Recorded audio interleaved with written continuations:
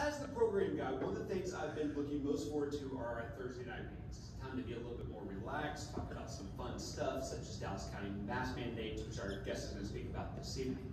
But, no, so one of my big passions in life is music. So anytime you come to my house, there's always music going. It can be anything from Finnish metal to 60 psychedelic music. You never know what you're going to get. It's a great stuff. So, had the idea, but didn't know who. Let's talk about music. And I've had a couple of people, including Miss Karen Brown, give me a name. So this name is synonymous with the music scene in Dallas. It's literally in his blood, it's in his DNA, the music business. So currently, this gentleman is the general manager of KHYI, The Range, which is the single largest 24/7 Americana station in the nation. He's also been over the Texas Music Revolution Music Festival, which just celebrated its 25th anniversary. And one of the things that I found most cool and interesting is that his station eschews pretty boy country in favor of the more roots style approach, which is what I like. I'm very picky with my country music. He also has 4 kids, which I personally find to be the optimal number of children to have. So, without further ado, formerly, as of 6 months ago, Lake Highlands' own Joshua Jones. Woo!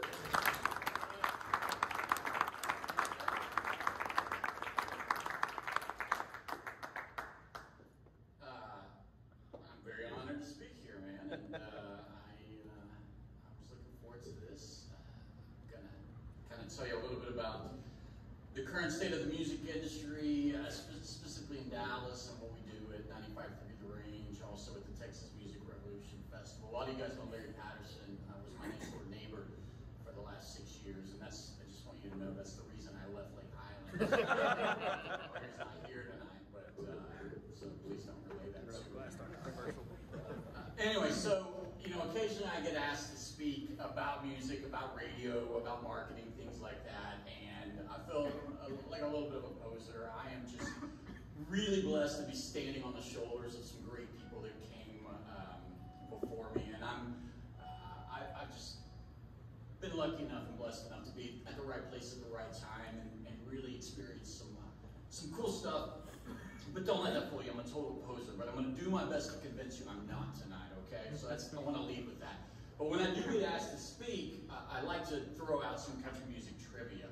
And so that's what I'm going to do tonight. And I stopped by the radio station on my way here, and I got this really cool KHYI fleece blanket that I'm sure will come in handy in late August in the Metroplex. And we had this stag, this deer design that I was really proud of a few years ago. And I'll take it. well, hold on. The antlers on the deer spell KHYI, but I have to explain that to everyone, which sort of defeats the point of having this really cool emblem. But the first person, if anyone gets this question, you can have this fleece blanket.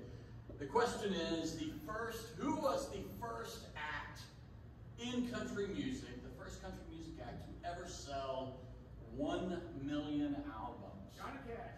Hank Williams. Raise your hand. Not Johnny Cash. Hey, junior or senior? What'd you say? Senior. No. Oh, damn it. Hank Williams Jr. No. Carter. That's a good guess. That's a real good guess, but no. Patsy Cline. Not Patsy Cline. All right. George Jones. No. Robert O'Keefe. No. I don't think he's ever sniffed at 1 million records. Bob Wills. Bob Wills. No, that's a good guess.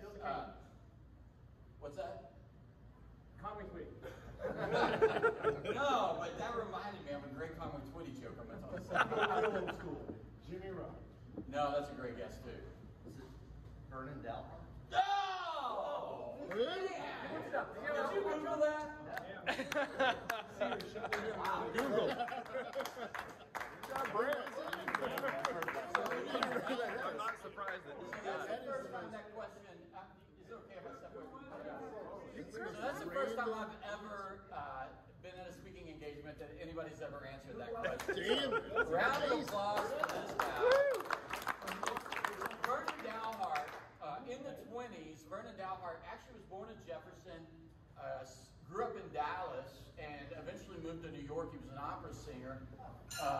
And his real name was like Marion Slaughter, something like that. But he took the names of the West Texas towns Vernon and Dalhart, and that became his stage moniker.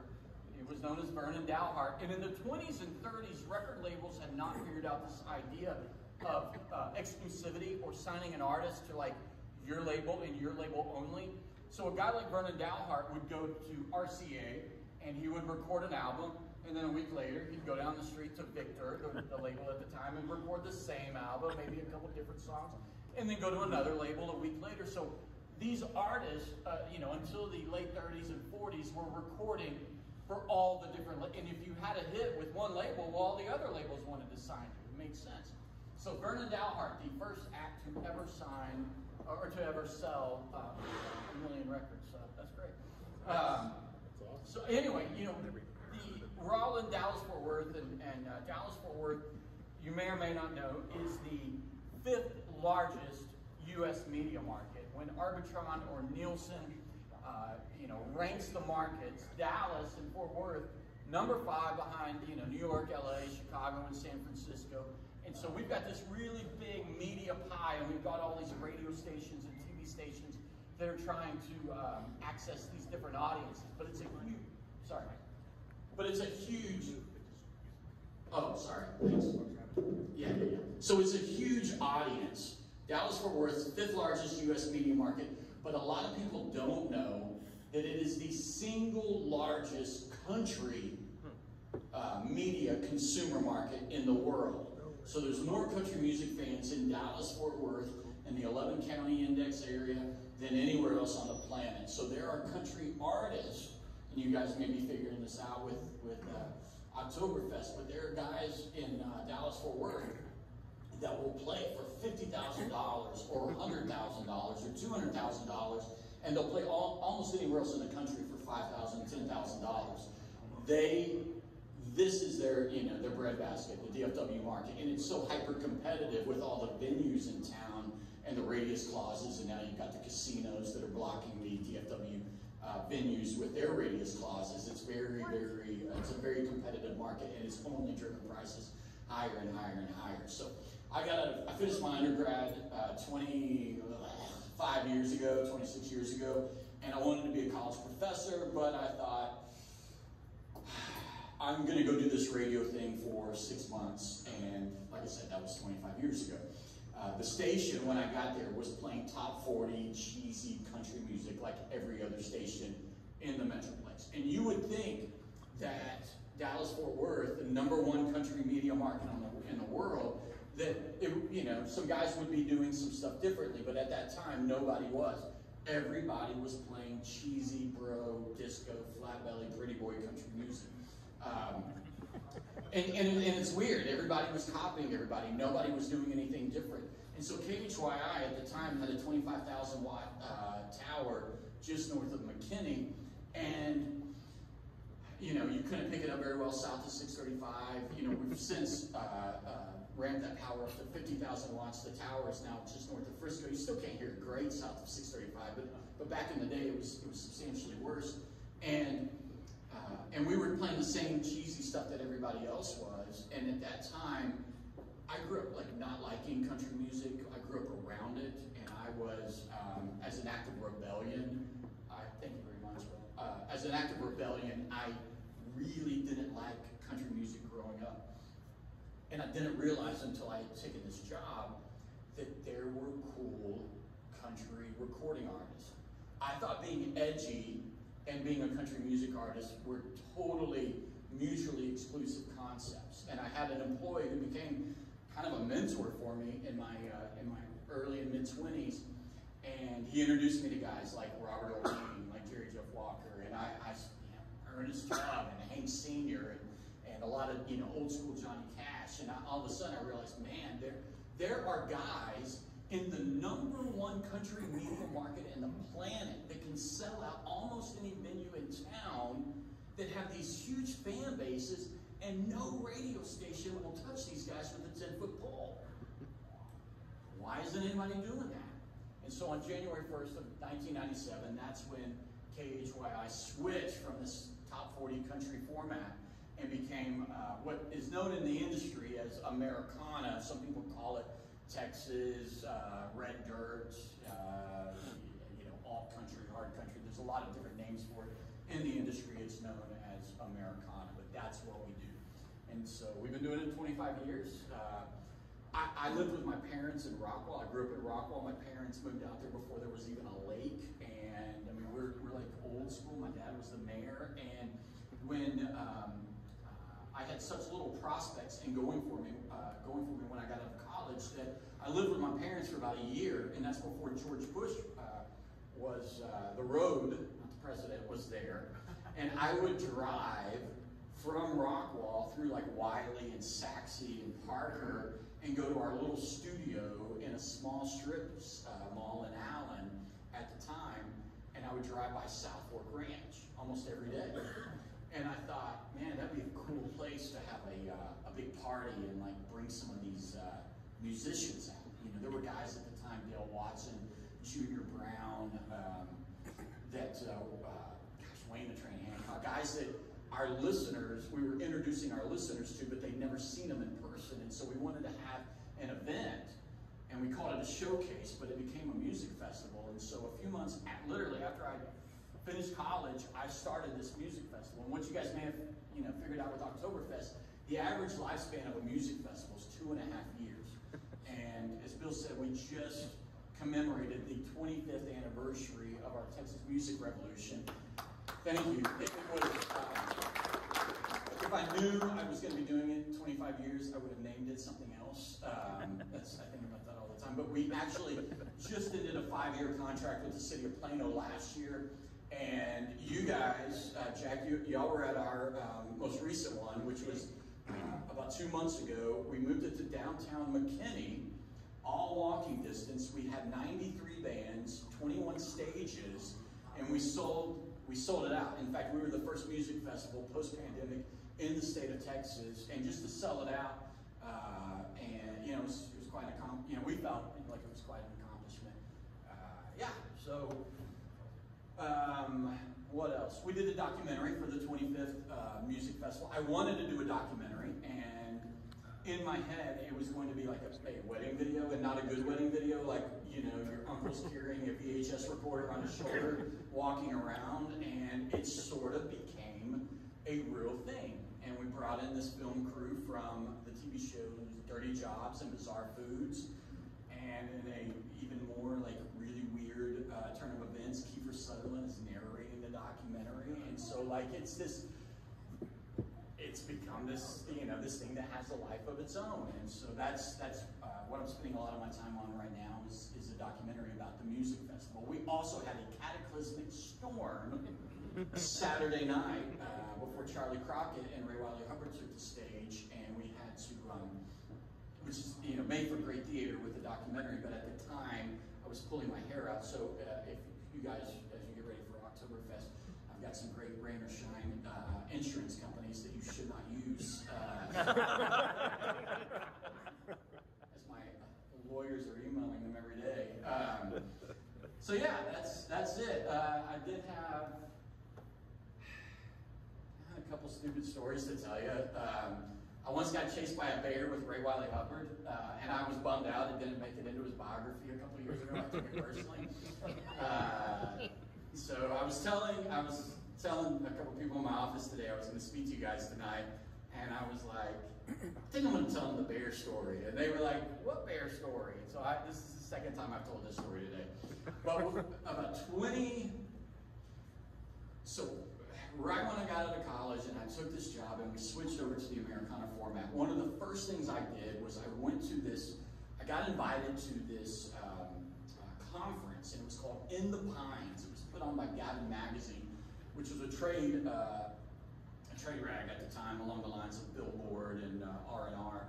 And Gavin Magazine put on this Americana conference, and they put it at a campground in New Hampshire on Squam Lake, where they filmed on Golden Pond. And there were only 100 people, and it was all like cabins and bunk beds. It was very charming. And out of those 100 people, there was like, Emmylou Harris and Ricky Skaggs and a bunch of record label executives. And there's me, who's like, I don't know who any of these people are, and I'm in over my head. So this, you know, there was a lot of crazy things that happened that first year, and it was very, just such an idiot. But the second year, they had the same conference, but they moved it to these condos in the woods in Lake Tahoe. And there was a band about this time from Oklahoma called The Great Divide. Mike McClure, their singer. They had a hit called Pour Me a Vacation, I believe. So those guys, I was going to like see a showcase, see a band playing, and I would pass those guys down a hallway, and they're from Oklahoma, so you know they're a little nutty. And they're like, there's a bear outside. And so I'm like, oh man, I want to go see this bear. So Bruce Kidder, who used to work for me, and the members of Great Divide and we go out and we see this bear behind this like condo building, and it's awesome. And we're sitting there, kind of surrounded it, and it's not doing anything, but it's awesome at the same time. And then someone from the condo complex comes out and she says, you guys need to leave that bear alone, because if it attacks one of you, we're going to have to put it down. It's a law they just passed. And I was like, I hope you put this bear down. If it attacks one of us. I don't understand. But anyway, so the next night, Ray Wiley Hubbard and this lady from Sony and I went to dinner in town at this Japanese food restaurant. And Ray and I, this is how long ago this was, my rental vehicle was at a Isuzu Rodeo. Blue Isuzu Rodeo. So Ray and I were driving back to the condo place. Ray's one of my best friends. He was a groomsman at my wedding. There's a lot of wacky stories with Ray. But Ray and I are heading back after dinner, and I said, dude, do you want to see if that bear's there? And he says, well, yeah, man. I'm like, sure. So we pull up behind this condo building in the woods at Tahoe, in Lake Tahoe. And sure enough, on the back steps is this black bear, just where it had been the night before. And we're watching it, and it's not really doing anything. And then all of a sudden, there's a dumpster, that's also behind this building, and there's this sort of horseshoe-shaped chain link fence, I guess, around the dumpster to keep bears and whatever else out. And this chain link fence is about 20 feet tall. So we watched this bear really, really awkwardly and clumsily climb this fence. I mean, it just looked so awkward and uncoordinated, and it took him probably a minute and a half to climb this 20-foot tall chain link fence, and then to climb over the other side. And I was like, man, Ray, watch this. And so I got out, and I took, this is how long ago this story was also. I had a yellow disposable Kodak camera. I was trying to explain to an intern today what that was. And she told me, oh, I know what that is. They sell those at Urban Outfitters. So that's how old I am, is now it's a novelty. So anyway, so I walked up to the chain link fence. I literally walked up to the bear, like inches away from the bear, and like face to face with the bear, but separated by this 20-foot tall chain link fence that it took him a minute and a half to climb. And I take that, yellow disposable camera, and I, right there, I hit, a click, bright flash, and that bear climbs back over that fence in like 2 motions. And I mean, I made it back to the car, but like I had left the door open and I dove in, and the bear was there. I mean, it was like the scariest I've ever been in my life. And so, so the radio business, the music business is 99% staring at a computer screen, trying to figure out how you're going to make payroll and sell ads and do all this stuff. But every now and then, something cool like that happens. You get chased by a bear or whatever. So anyway, I kind of wanted to open it up and see if you guys had any questions. Concerts, music, radio, anything. Yeah, you had your hand first. First song played when y'all switched over. I think it was Poncho and Lefty, because Townes Van Zandt actually passed away that same exact day, and so I believe that's what it was. Yeah. Other questions? Yeah. What was the answer to your question? What's your answer to the question of why radio stations are only playing top 40 bro country? Well, it's great. So I did go back and get a master's degree in media, and my thesis was the mass exodus of male country music listeners in the early 1990s. So I could bore you about this. I'll give you the Reader's Digest version, but I'd be happy to come back and bore you to tears with it at a later date. So in the okay, so country music. Anybody seen the Ken Burns country music documentary? Man, it is unbelievable. Like, even if you don't like country music, it is unbelievable. It is so good. And in the documentary that we're making right now, we've one of the consultants on that has been a consultant of ours, but country music had always been a southern rural male phenomenon for its entire existence until the early 1990s. And you know, you had guys like Billy Ray Cyrus and the lot that it really, you know, the most desirable demographic in advertising and in marketing is an 18 to 34-year-old female. And country music had never had access to that demo until the early 1990s. And then not only did they have that demo, but they owned that demo. So all of a sudden, before you knew it, in the mid-90s, you had all these Nashville, you know, they talk about like cloning sheep and these cloning laboratories in England, you know, 15, 20 years ago. They've been cloning people in Nashville for like decades. So what happened was by the mid-90s, you had all these dudes who looked like Calvin Klein models singing about the tribulations of single motherhood. And then all of a sudden, not that there's anything wrong with that, but listen, like men were leaving country radio in droves in the mid-90s. So what you saw, and this is part of my thesis, is guys who men were looking for new radio homes. So you saw new formats like sports radio emerge in the early and mid-90s. You saw guys who would have been popular become like pop culture icons like Howard Stern or Rush Limbaugh. You saw classic rock, all sorts of talk radio really started having a boom or a renaissance in the mid-90s because men stopped listening to country radio. And that was part of when people ask us what we do at KHYI, a lot of the method to the madness as far as like our programming clock and why we play these songs at this particular, dude, we're just a country radio station trying to attract male listeners. And that's really what we've been doing. That's the secret sauce. That's what we've been trying to do for 20, 25 years. People call it a lot of different things, but that's essentially what our goal is. Yes? How has Sirius XM radio impacted listenership and ad revenue? You know, for us, not a ton, because we're in a major market, obviously, and stuff is really competitive, and radio stations are doing a great job. If you live in Marfa or you live in, I don't know, DeKalb, I mean, if you live in a small market, a small town, and you don't have access to like really competitive, great radio stations, Sirius and XM, they're killing it there. And you know, they're great companies in there, and they're doing something cool. And I've got good friends on a couple of those channels. What's that? Yeah. One of my old morning guy programs, you know, the Outlaw Channel and Willie's Place and a few other channels.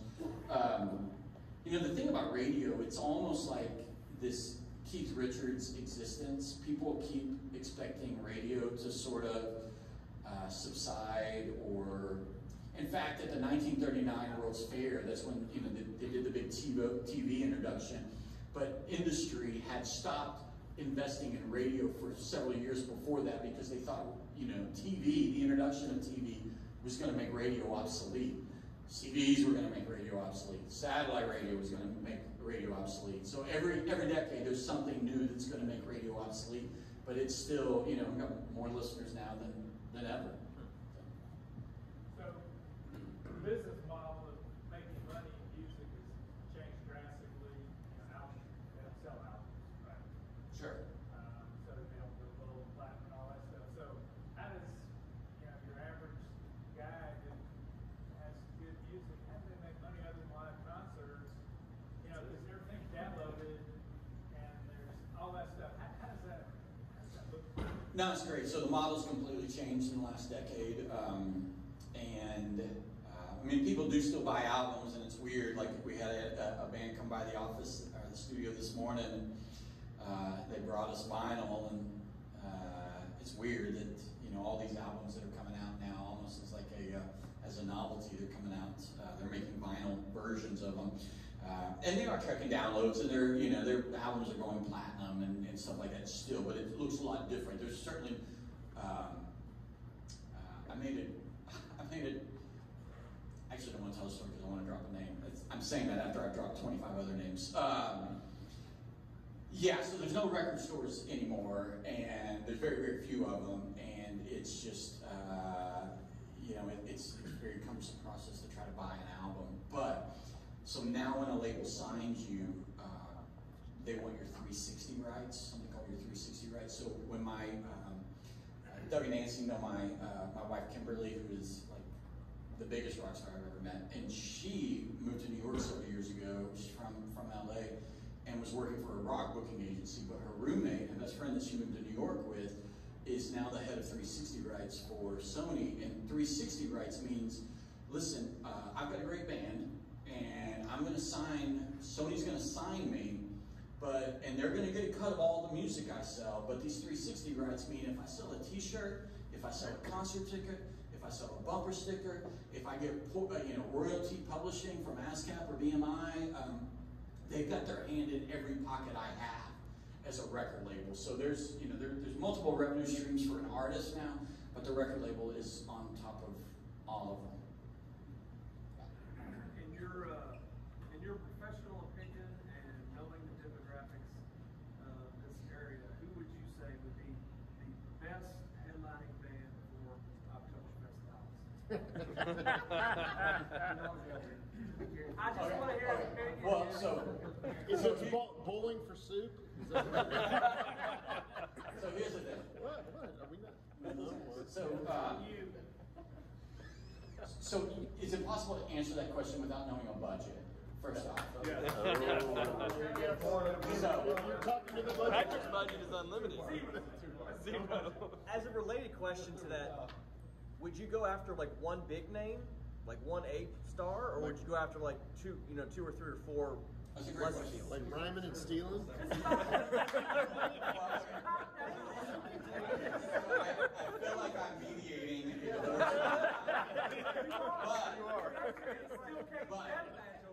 But let me tell you, it's funny because Pam and Billy Minnick are Don't you have a mask question? Pam and Billy Minnick are an awesome couple that own Billy Bob's, and I remember having lunch with them a long time ago when they were first starting to book some of these bands, and I just, the Americana Red Dirt thing it's a wide swath. I mean, it could be the Avett Brothers, and it can be Gary P. Nunn, and those aren't really drawing from the same pool. And so I remember telling Pam and Billy, like, you guys should start booking some of these Americana. I don't want to act like I'm responsible for it. I'm sure they had a million other people telling them to do this. But like, hey, you should start booking some of these Texas guys. You should start booking some of these Red Dirt guys. But my advice to you is don't book, Gary P. Nunn and Ray Wiley Hubbard and Billy Joe Shaver on the same night. That would be a great co-bill or triple bill. But like, they have the same fan base. So you're spending two or three times what you need to spend and attracting the exact same customer. In fact, they'll tell you, Pam and Billy will tell you, the worst weekend Billy Bob's ever had, they had like, and I'm getting this wrong, but it was something along these lines. Like they had Waylon Jennings on a Thursday, Merle Haggard on a Friday, and Willie Nelson on a Saturday. Now you would think, oh my gosh, that's like unbelievable. But what they didn't realize is they all have the same fan base. And like normally, that fan base is also, it skews a little bit older, and they're not going to go out 3 nights in a row. So like Billy Bob's lost a ton of money that week, and it was like the biggest weekend in the history of Billy Bob's. And from a revenue perspective, it sucked because they went to that well too many times. So as far as having one band or 3 bands or 17 bands, there's a great algorithm, and I'd love to like off the record have that conversation and give you Tuesday night, 7:30 OHB. Okay. but I'd love to help. But that honestly, with my own music festival, so the Texas Music Revolution is the largest festival of its kind in the country. In that most music festivals that have a radio station name on them, the production company or Live Nation or AEG comes in, puts everything on, and the radio station slaps their name on it. Like, dude, I will. We can do that. You go well. It is interesting, but dude, I will, like, no matter who it is. Like this last year, Randy Rogers, Charlie Crockett, Ray, Mike and the Moon Pies, and you know, I'm texting these guys trying to get these deals done using these 20, 25 years of relationships and leverage, so I'm not having to go through William Morris or Paradigm or even Red 11, because I don't want to pay premium, and I'm in the most competitive market in America, and I'm running a mom and pop, and so, dude, I've got to go find somebody that normally gets $100,000 a show and have them come play for me for $40,000 a show. And that's good. Can you be my best friend? Possibly. All right. All right. Yes. Who would you recommend on a reasonable budget? Who would you recommend on a budget? Okay. And can you help us make can you make us an introduction to these people? Okay, so first of all, I probably have outlined my coverage. Let me. Pro bono. Okay. Let me say, I would love to sit down and like sort of, you know, help be an Obi-Wan Kenobi that you check in with every now and then. But this is also something. So I have a consulting firm, and I got it off the ground with Shiner Bach, and I've got bowl games and 2 cities. I only have like enough bandwidth for probably 4 or 5 clients a year, but that's something I actually get paid to do. But I'd love to sit down with you guys pro bono at least once and just sort of, walk you through. I think that I'm just joking there, but yeah. No, but I would say that. Jimmy, this is Joe. Okay. I would say the best value right now. I think Jason Boland's the best value of a guy. I'm not telling you to go get him as your headliner, but I think as far as who's got a name that will sell tickets that doesn't cost a lot. All right. Yes. Bring it back to sports. With the rise of your Sturgill Simpsons and Stapleton. Chris Stapletons and guys like that, are you starting to see the males coming back? Or are they still out on the fringe, and those of us that don't pay attention to Flat Belly Country? Yeah, no, I mean, dude, there are guys making a lot of money in the Americana format that have had some crossover appeal. I think the Avets, I think Stapleton is a little more tried and true. Funny Stapleton story is I was trying to bring him in for a festival I was consulting on, and the agent, and this is right before he broke, and the agent wanted 25 grand, and I did the big spit my water out, sticker shock, I'm insulted, not gonna do that. And literally the next time I called, his price was $500,000, and I was like, I should have taken him at 25 grand. I'm an idiot. I have a lot of those I'm an idiot moments. But yeah, to answer your question, Sturgill and Tyler Childers before COVID were doing an arena tour, and I could not believe that they're doing. The most awkward elevator ride in my life was with Sturgill Simpson. So the fact that people are paying to see him at an arena with Tyler Childers, and it's selling out or getting close to selling out, it absolutely blows my mind. Occasionally, guys will make a lot of money, and I'm like, it'll be somebody I know, and they'll go from this first or second rung in the ladder to way above the ladder, and again, someone I know personally and someone I know their music, and I'm just like, that makes no sense. Why does Sturgill blow your mind? I mean, Sturgill's great. We were at a cocktail party at the BMI offices about 5 years ago in Music Row in Nashville, and I can make small talk with a fence post. I can find something to make small talk with you about. And dude, we were introduced by a mutual friend, and I tried so hard I mean, the dude's from Kentucky. I pulled every Kentucky card I had out of my bag. I mean, he's, you know, ex-military, all this stuff. I just got, I mean, all I got was like, yeah, and I mean, like, that's all I got. And it was like 5 or 10 minutes of that. And I finally gave up. And then I had to leave. I was going to a showcase in Nashville later that night. And I was getting on the elevator trying to just sneak out. And then like, me and my offices are on the 5th floor of this building. And like the door's closed and it's almost completely closed. I'm on the elevator by myself. And then I see a hand like wave to stop the motion of the elevator. And I'm thinking in the back of my head, God, don't let it be that a-hole Sergeant Simpson. And sure enough, that's who it was. And we just like looked the opposite direction on the elevator for 5. Anyway, so that's too much information. Yeah. Do you have to do a lot of marketing to promote the station, 95.3 still? Absolutely. Yeah. And we're one of the last major market mom and pop commercial stations in the country. You know, to your point earlier, also like homogenized, cheesy country music. There was the Second Telecom Act was signed in by the Clinton administration in '96, and that deregulated radio ownership. So before that, like one company could own one AM and one FM in the same market. And when that got deregulated in the mid '90s, all of a sudden you saw, you know, Clear Channel, which is now iHeartRadio, and Cumulus, and Citadel, and CBS Radio. All these, they went and bought all the mom and pops out in all the major markets, and then the large markets, and then the medium markets. And so what happened is when they would have like one guy in a closet studio in LA, and he's the DJ on 200 stations across the country. And he's the program director for, you know, the top 40 station in Tacoma, Washington, and also the top 40 station in Clearwater Beach, Florida. And so all of a sudden, like, American culture from a radio perspective just got so much more homogenized, and playlists got so much more shallower than they had ever been. So we're one of the last holdouts of that post-Telecom Act deregulation. We need a cornhole tournament sponsor. Right,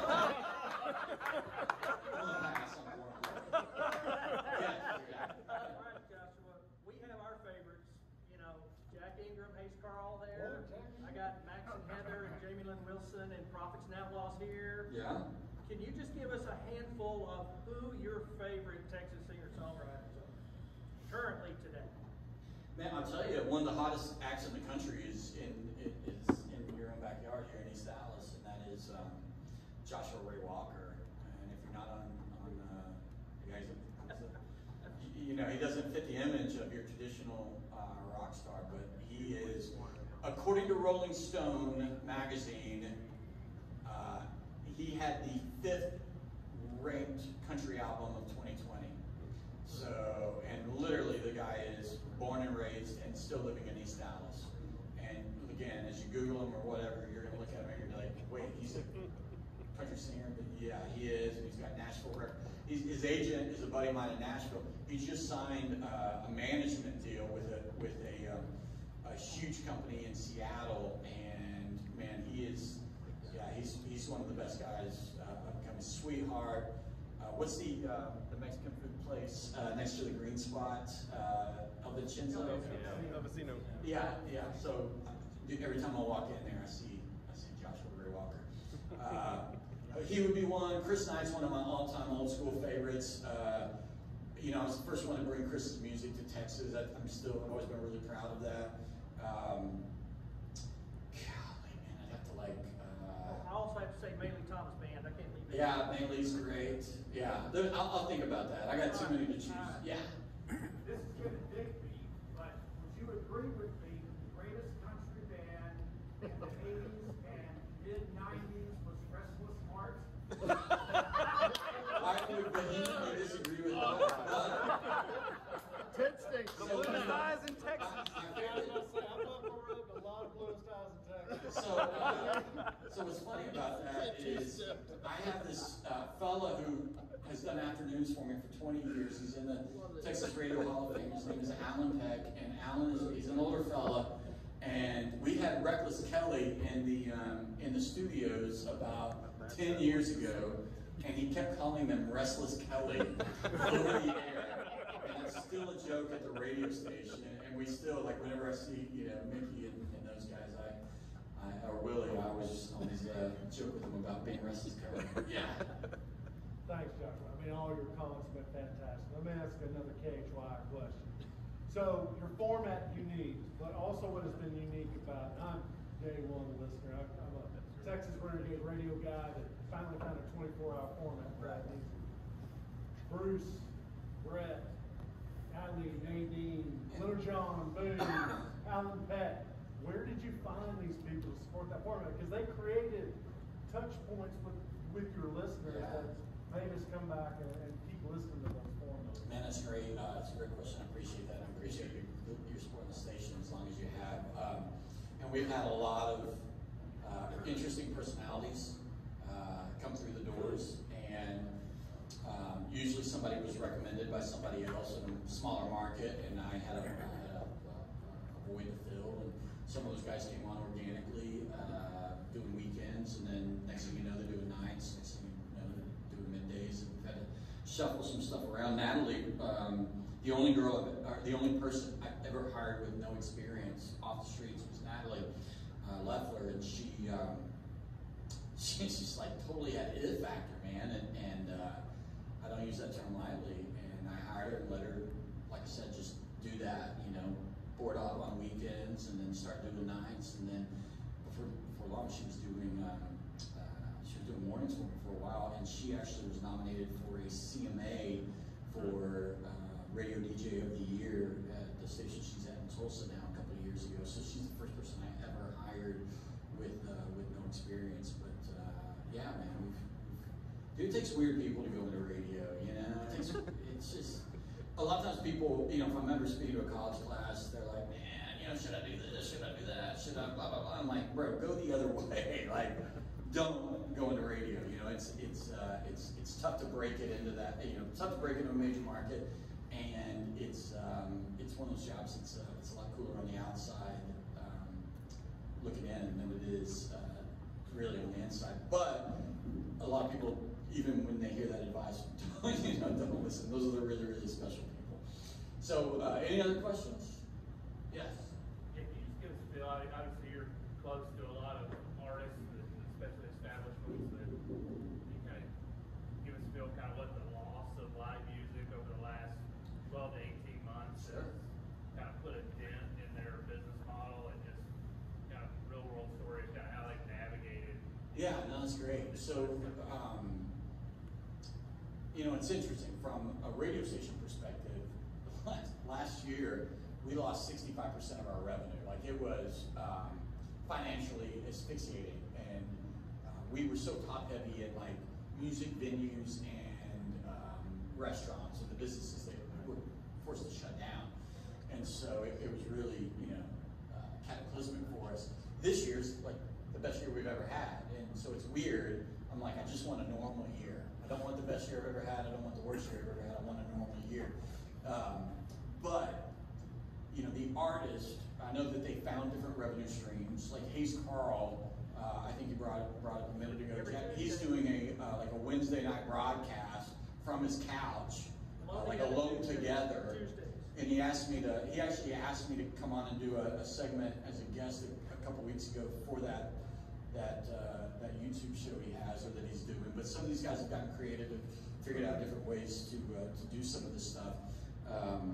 But what's interesting about that, and also from a music festival perspective, is I actually did my music festival last year, and we did it at Southwark, and I rented a couple big LED screens, and we did it as a drive-in movie format, and like the first row of cars was 100 feet from the stage, and it was a very weird. It was a music festival, and it was in Texas, and it was in 2020. As far as I know, we're the only one that actually happened. But the people that were touring at all or playing any shows last year were guys who needed the money. So if you had enough, booking that festival was really weird, because we needed a name to sell tickets, probably what you guys are going through. We needed a name that was going to move tickets, But guys who were big enough names to sell tickets didn't need the money bad enough to play a show last summer. So it was this real catch-22 weird situation. And it all worked out, you know. It was harrowing at the time, and I lost a lot of sleep over it. We had a lot of investor revenue, a lot of sponsor revenue, a lot of tickets sold. You know, we had to have that show happen, and we were able to, you know, financially pull it off. We had Beretta was one of our title sponsors, you know, the Beretta company based in Italy, and even though they had spent tens of thousands of dollars to be a title sponsor and had paid in advance, they forbade any of their employees from going to the event just from an optics perspective. It was a real surreal situation. So we had sponsors and sponsor revenue, but the sponsor was not allowed to go to the show. It was you guys, I'm not telling you anything you don't know. It was unlike anything else. But to answer your question, it was the only guys playing last year were the guys who really needed the dough, and you know, I know they're all ready to play, and it's weird because you could get an agent, like an agent who's got good bands in Nashville. Man, if I called them 6 months ago, 8 months ago, dude, they call me back like within 60 seconds, and now I'm having to wait a couple days because places are open, they're busy again. Yeah. Who's somebody you like that's about to break big? Somebody you like that's about to break big. Somebody I like that's about to break big. Man, I would say Joshua Ray Walker, who I mentioned earlier. There's a guy that it's just come on my radar recently. His name's like Nick Shoulders. I think he's super cool. I'll check him out.